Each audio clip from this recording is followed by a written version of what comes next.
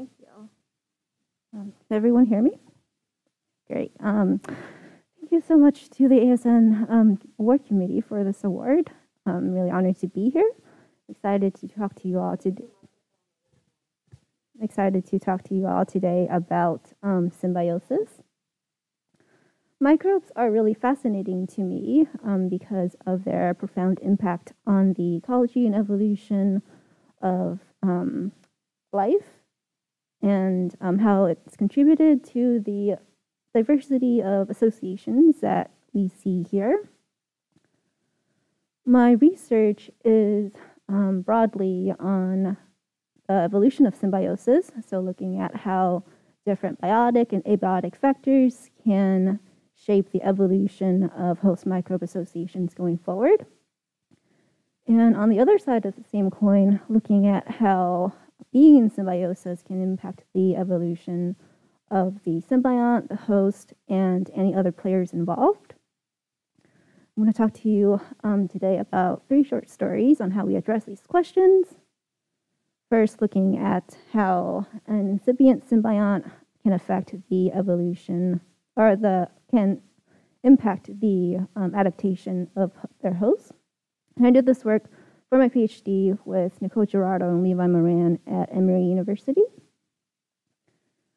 So one of the things that's really fascinating to me about symbioses is that some of these associations are very old. The host and the symbionts in these associations have been together for millions of years. And after such a long time, the host and the symbiont can become so dependent on one another that the symbiont becomes integrated into like a host. So that after 1 billion years, the symbiont can become something like an organelle, like the mitochondrion and chloroplast, which are hypothesized to have evolved from symbiotic interactions. What my research is focused on is at the other end of this timeline, where the host and the symbiont are independent of one another. So at some point in time, all of the hosts and the symbionts we see here were not in symbiosis. So what were the forces that brought them together to form the associations that we see here today? And despite their ubiquity and importance, there's not a lot known about how symbioses originated. From extant symbioses, we know that associating with symbionts can confer hosts with lots of different benefits, like through nutrient provisioning, and also defense against abiotic and biotic factors. And so a new association between a host and a microbe might form when that microbe helps to facilitate host adaptation to a stressful environment. Because by associating with the microbe, the host can gain additional traits that would allow them to occupy niches that they would not be able to occupy by themselves. And so we might expect that when the host encounters a stressful environment and interacts with a protective microbe that protects it in that environment, host fitness will increase. And this will select for continual association with the protective microbe across host generations in that particular environment. And so to address the question of whether an association with a novel protective microbe can facilitate host adaptation, we passaged a nematode host with a bacterium for several generations. The host that we used is the nematode C. elegans. In addition to having a really short generation time and a lot of offspring, they can also be cryopreserved, meaning that we can directly compare ancestral and evolved populations. They also have this natural interaction with bacteria, where they feed on bacteria, but the bacteria can also colonize their gut.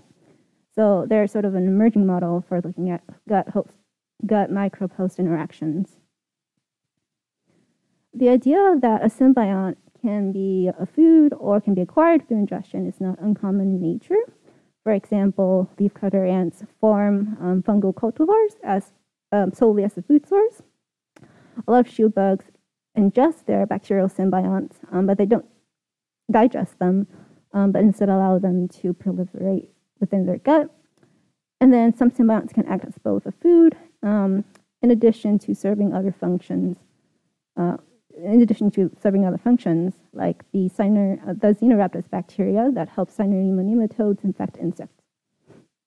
So just because the worms eat bacteria, it doesn't necessarily prevent them from directly sort of interacting with the bacteria that can colonize their gut.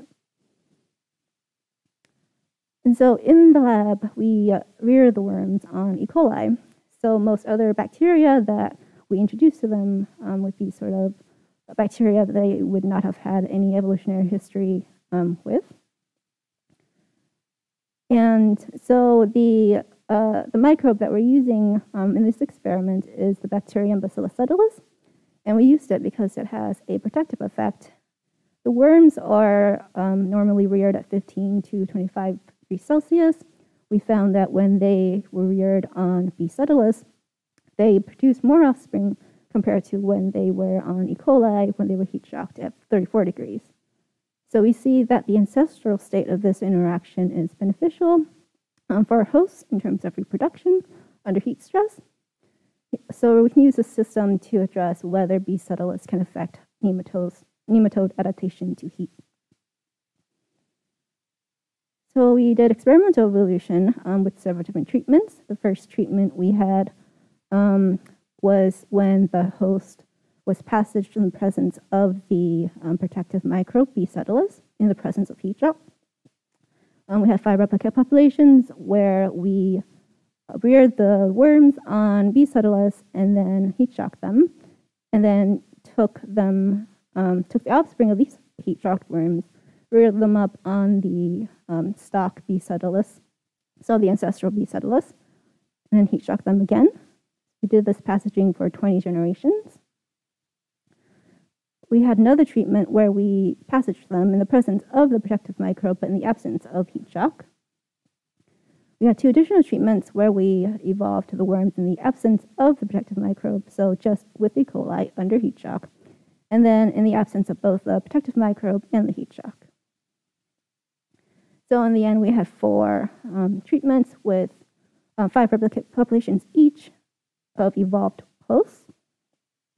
And then to test whether there were any changes that have evolved between these different treatments, we took these worms and we grew them up on the ancestral B. subtilis and then heat shocked them, and then measured host fitness in terms of fecundity, as well as microbial fitness in terms of the number of colony-forming units. Here, this is the data for fecundity. The dotted line is the ancestral mean, so the mean fecundity for the ancestral host paired with the ancestral B. subtilis.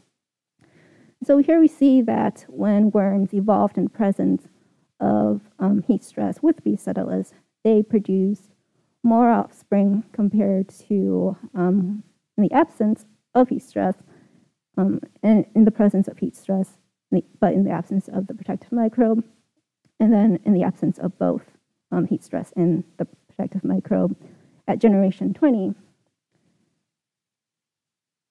So this is evidence that evolving with protective microbe under stress facilitated host adaptation to that stress. And so next we asked whether this adaptation affected microbial fitness. So we took the evolved host and reared them up on the ancestral B. subtilis, and then quantified the abundance of bacteria within each worm. And we saw that hosts that evolved with heat stress with the protective microbe actually had the highest abundance of the bacteria. So here we also see an increase in bacterial fitness. And what's really neat about this result is that in this experiment, only the host was evolving. So the increase in bacterial fitness is actually due to changes in the host alone. And so here, to address whether associating with a novel protective microbe can facilitate host adaptation, we saw that hosts can benefit the most when they evolved in the presence of both the protective microbe and under stress. We also saw an increase in microbial fitness even when the host is evolving, when only the host is evolving. So given time, our protective gut occupant has the potential to become a more traditional symbiont. So for this first question, we saw that when their positive outcomes can result for both the host and the microbe, even when the host is evolving. We then asked what would happen if both the host and the microbe were to evolve, so when they're allowed to co-evolve with one another. And coevolution has the potential to promote increased benefits because it can lead to hosts and symbionts that are more locally adapted to one another, so that if hosts were to be paired with symbionts that they did not co-evolve with, fitness tends to decrease. And the role of coevolution has been tested in a lot of different systems in nature, as well as in the lab, where coevolution has been shown to increase benefits for both partners, as well as decreasing antagonism between hosts and parasites. So here we're asking whether coevolution can promote the evolution of new associations between hosts and microbes.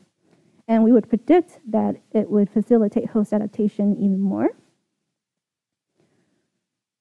Here we're comparing two different experimental evolution treatments. The first treatment we'll call the singly passaged host.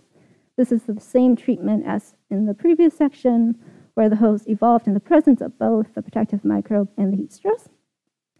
And then we also had another treatment where we co-passaged the host and the Bacillus.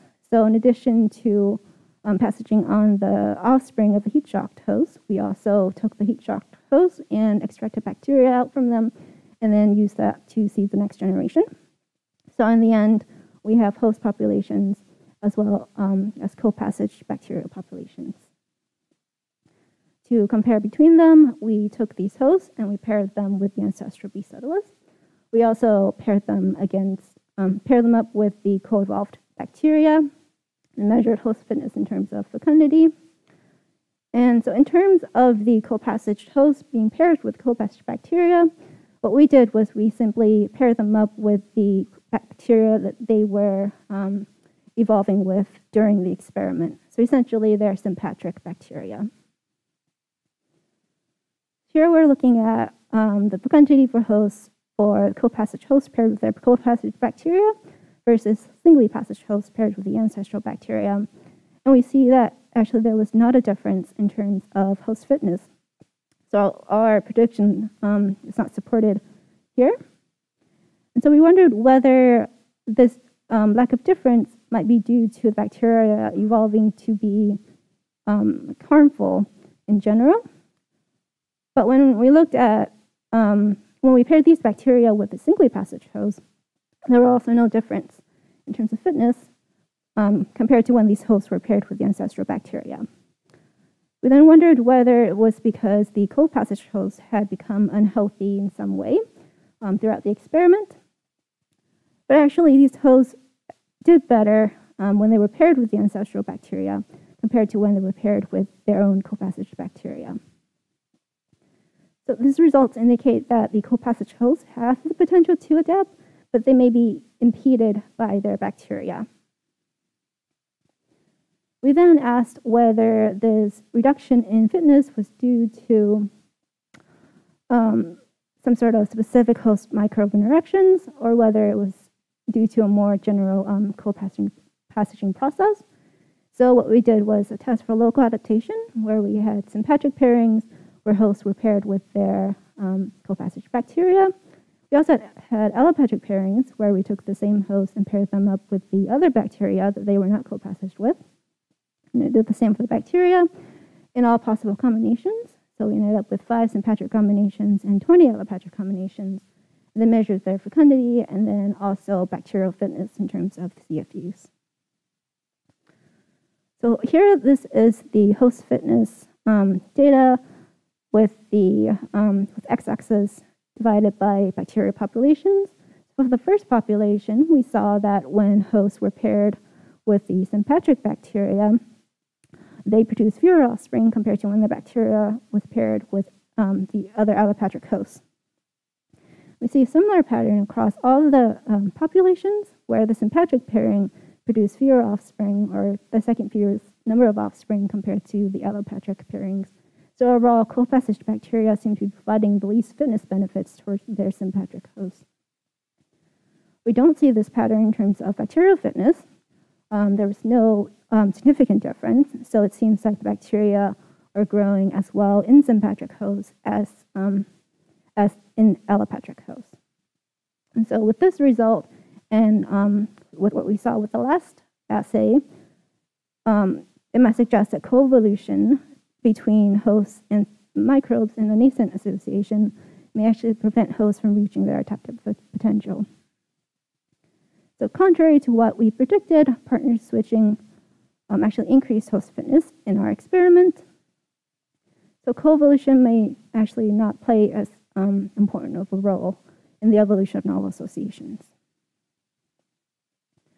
For my PhD work, I looked at different forces that can shape the establishment of new associations between hosts and microbes, and saw that associating with a protective microbe can facilitate host adaptation, but also hinder it. For my postdoc, I am looking at how being in symbiosis can impact the evolution of the interacting species, specifically that of a pathogen. And I'm doing this work with Kayla King at Oxford and Tim Reed at Emory. So all the symbionts we see here can be sort of loosely classified as having a nutritional or protective role, either from abiotic factors like the Bacillus from my PhD, or they can also defend hosts against enemies. There are a few ways that defensive symbionts can protect the host. One way is by directly interfering with the pathogen that infect hosts through production of toxins or antimicrobials. They could also defend hosts by taking up resources or space that the pathogen needs in order to grow. And the symbiont can also indirectly interact with the pathogen by upregulating and priming host immunity, for example, by upregulating certain immune genes in the host to prime them, to prepare them for a subsequent pathogen infection. There's not a lot known about how immune priming by symbionts can affect pathogen evolution. There's not a lot of theoretical or empirical work on this, but we can sort of borrow a little bit from the pathogen literature to make our predictions. Like symbionts, prior exposure to a pathogen can also prime hosts for a second exposure to either the same pathogen or even a different pathogen, which allows them to survive better when they're infected or exposed to the pathogen the second time.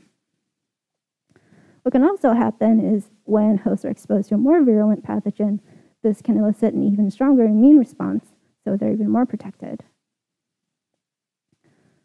But incomplete immunity can also happen where hosts are protected or that are able to survive the pathogen during the second exposure, but the pathogen can still successfully infect the host. This has actually been predicted to select for increased pathogen virulence due to a couple of reasons. The first one is because the pathogen no longer pays the cost of virulence. So in a situation without immune priming, hosts are, if the pathogen is too virulent, it ends up killing the host before it's transmitted. But with the protection from prior immune priming, this would lead to the host not dying, and so the pathogen no longer has to pay this cost of virulence. And then the second reason is that with the stronger immune priming conferred by the higher virulent strains, this might actually prevent infection by less virulent strains. And so, since immune priming by pathogens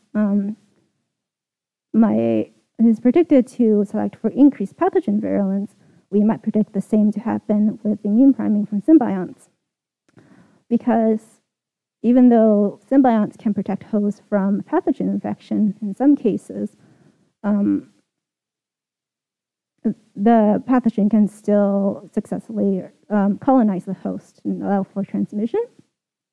And then hosts are primed by symbionts are more protected and can notice a strong immune response compared to hosts that don't have the symbiont. So this could also inhibit less virulent pathogens.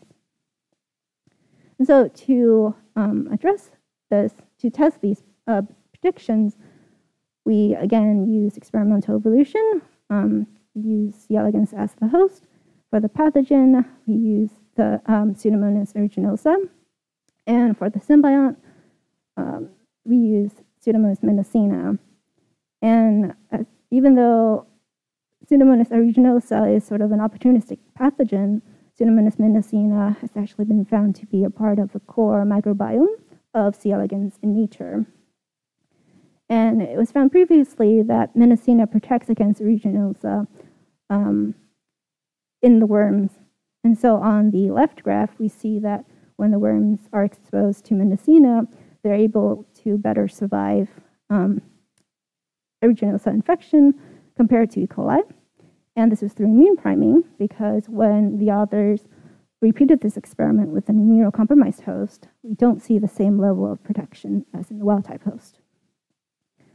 And so we replicated this result in the lab, and again, in the presence of the symbiont in the wild-type host, we saw higher host survival compared to in its absence, and then we don't see a difference between the presence and absence of the symbiont in immunocompromised hosts.